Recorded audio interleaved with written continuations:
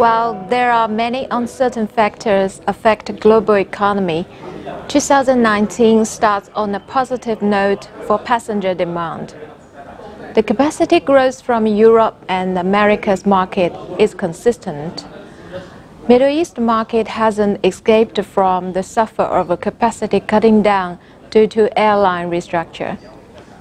At the event of ISTAT Asia, we take time to look into a little bit more about Asian market growth and how the airlines are seeing the markets 3 months ahead until August 2019.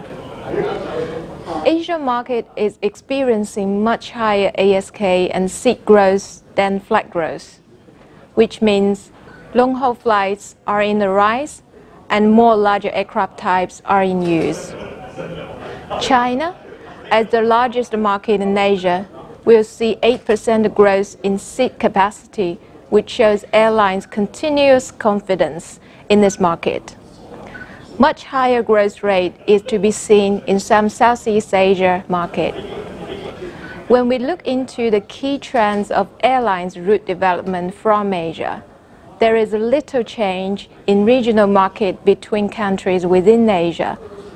The real change is from long-haul international market, which shows a very volatile picture. Those routes connected to Dubai suffered strongly, not only because airline route restructure, but also closed one of the runways at Dubai. This creates opportunity for longer routes to grow, such as Singapore and London. While looking at the airlines, China Southern is clearly catching eyes in capacity growth. The key movements is to launch many new routes to Europe, but also cut down some regional routes which already been very competitive. But doing better in Asia is still seen as the key.